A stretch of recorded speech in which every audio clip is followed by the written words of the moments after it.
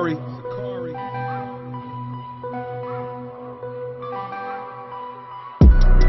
We are the children of the one Yahweh. The chosen. Ye are the chosen of the one Yahweh. And he has given his love to us. Now everything belongs to us. This is the book of Revelation, chapter 2, verse 9. And I know thy works, and the tribulation, and poverty, but thou art rich. And I know the blasphemy of them which say they are Jews. The blasphemy, the filthy, disgusting lie of them that say they are Jews. That's right. And are not. And that's right. What are they? But are the synagogue of Satan. That's right. In the synagogues. You're the synagogue of Satan, the chief house of Satan. Go ahead, go ahead. This is Revelations 3 and 9. Behold, I will make them of the synagogue of Satan, which say they are Jews and are not. But what are you doing? What are you doing? No, because you marched right up to him like you was going to do something to him. All right, walk around then. Don't walk right into people. What's wrong with you? Walk around. Did anybody run up on you? No. Why are you acting like an idiot, man? Why you touch me? Because you walked into him. Well, preach to me then. I'll Preach fire you. Preach to you? What you got to say to me? All right, come around here. I'll preach to you. I'll preach to you right now. Come around here. Now preach to me. You are surrounding me already. Yeah, because you walked up. You walked up aggressively. We thought you were gonna do something. Now what? You want us to preach to you? Do you want us to preach to you, or do you want us to hurt you? Which one do you want? You want us to preach to you? We'll preach to you. Pray for me. All right, come over here. Come over here, I bro. want you to pray for me. Bro, come over here. I'm gonna tell you where I gotta stand. Brother, all right, can we deal with each other? Where the fuck were you at? Can we deal with each other like brothers? Are you gonna preach to me or not? Can we deal with each other like brothers? Pray for me or not? Are you my brother? I am. All right, can I get a pound? Can we be peaceful? Can we come around here and just talk decently like brothers? Can you turn your camera around? Talk peacefully to me. Brother, but then see, we have our back. Then we'll have our back to traffic. See what I'm saying? Like we like to be able to deal with who's walking up. So if you could please, if you don't mind, brother, I'm asking you nicely. I'm asking you nicely. I'm asking you nicely. Can we please continue the conversation over here? We're more comfortable with it. As my brother, I thought I did consider your comfortability when I just defused the situation, gave you a pound, and called you my brother. Now, can you Right here. All right. Why not? Do you believe in the Bible? Are you aware that? Well, first let me ask you, what's your ethnicity? Native American? It's just a guess. All right. Did you know that the Native Americans, as well as the blacks and Hispanics, are the Israelites according to the Bible? That's about it. Well, we're here to tell you that as a Native American, you are God's chosen people. And you were made better than everybody else on earth. Everybody.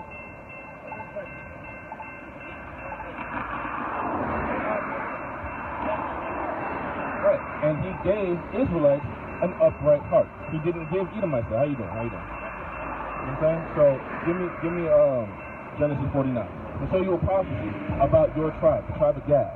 Alright? No, I know your tribe according to the Bible. I don't know your tribe according to the map of North America. I don't know that. That is incorrect, sir. My family was never in South Africa. Most of us were brought over here from West Africa, but we fled into West Africa from the Levant. My tribe, not really, that's pretty far away. But my right continent, I guess, at some point. From the United States.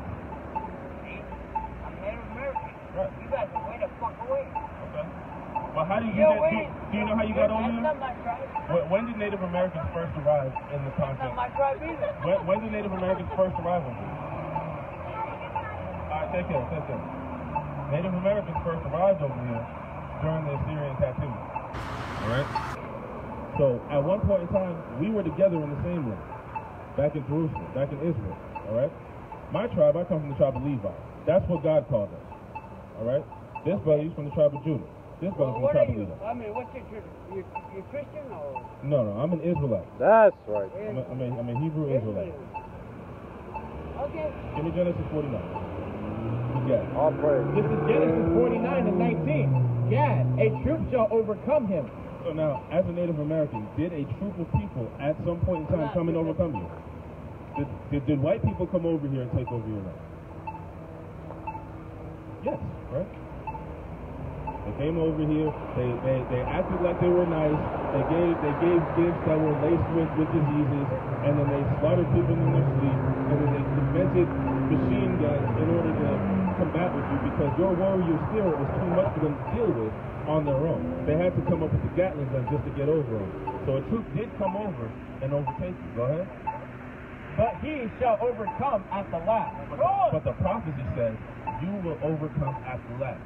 So right now, the white man is still in charge of your land, but there will come a day where you overthrow them. That's Did you know that was in the Bible?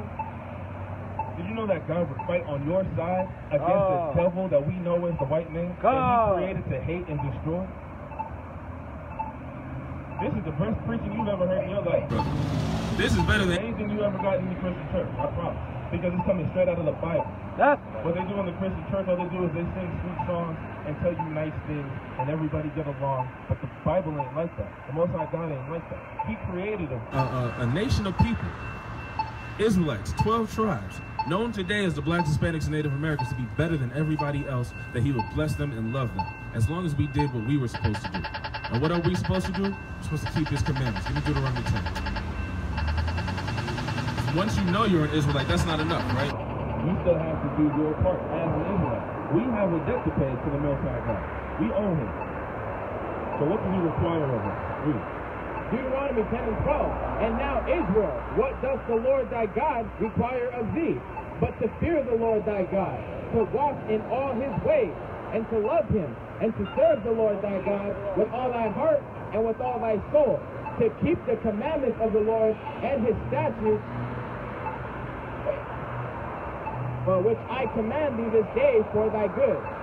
These commandments that he gave us is for our good, and we turned our back on it, thinking that we knew better than the Most High God. Serving other gods, serving bear spirits and earth turtles and all kinds of weird stuff that we've been doing, right? What we need to do is we need to focus on serving the Creator that made us in the first place. That's why we're here. Read. This is the book of Ecclesiastes, chapter 12, verse 13. Let us hear the conclusion of the whole matter. Fear God and keep his commandments. That's right. For this is the whole duty of man. So that's what we're supposed to be living our life on. That's what we are start to live our lives on. Because we read this book. Now, when we were in the Christian church, they didn't read this stuff. They said the Old Testament's done away with. The law is done away with. Don't worry about any of that stuff.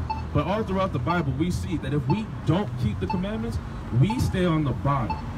Now, why would they tell us these things? To keep us on the bottom.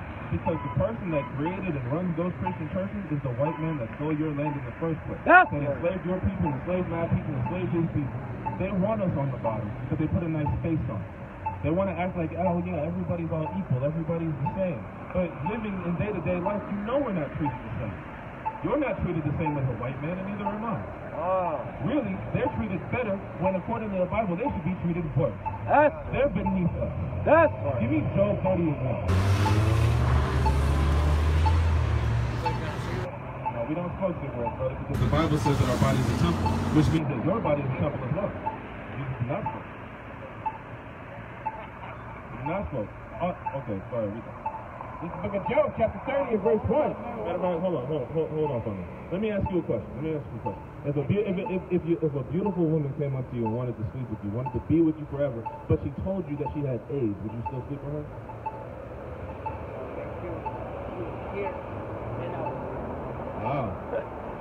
Well, I guess that is about the same thing as smoking a cigarette. Right on the side of the pack, it tells you it's going to give you cancer.